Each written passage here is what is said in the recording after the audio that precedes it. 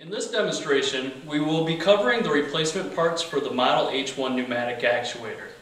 The Model H-1 pneumatic actuator is used on both our pre-action and deluge systems. I've got it.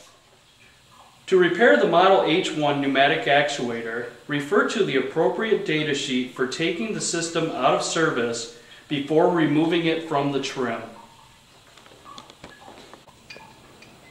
With the system placed out of service, the pneumatic actuator can now be removed from the trim.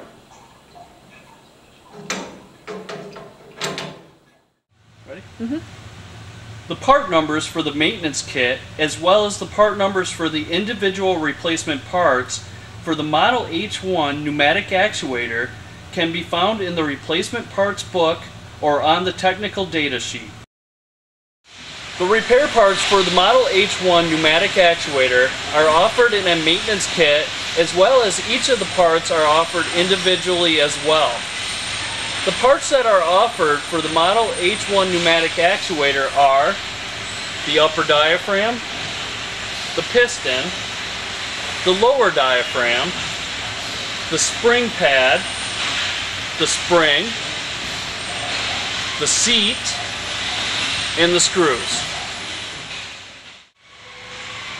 To disassemble the pneumatic actuator and replace the components, start by removing the hex head screws from the cover.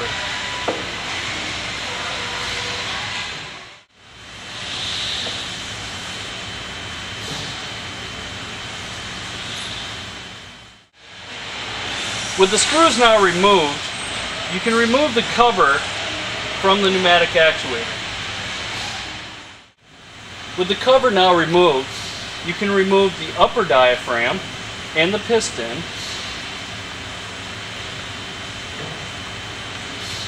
the spacer and the lower diaphragm,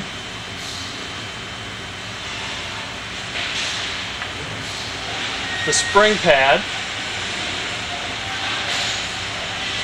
and the spring.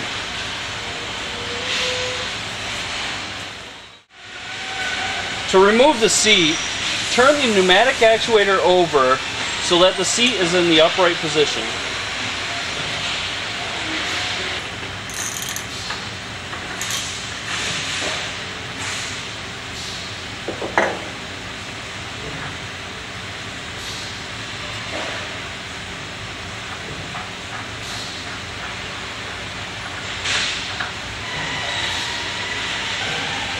To install the replacement parts, start by installing the new seat into the body.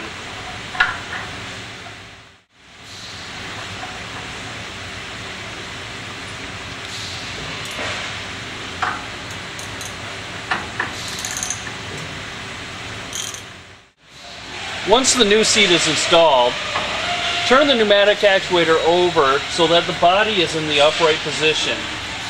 At this point, you can install the new spring into the body.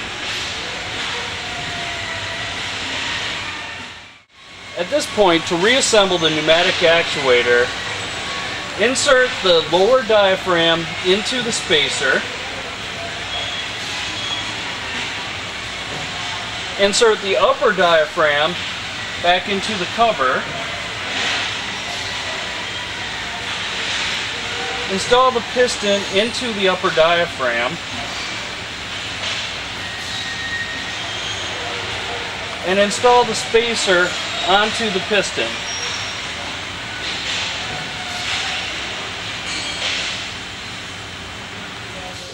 At this point, with the partial assembly of the cover and the spacer, you can line up the holes and install each of the screws through the holes. Once this is done, you can turn the cover over so the lower diaphragm is in the upright position.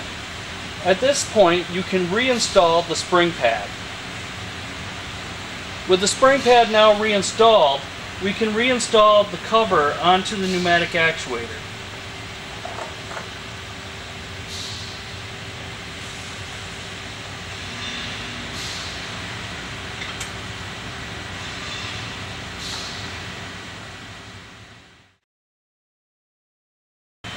This concludes our repair parts demonstration for the Model H-1 pneumatic actuator.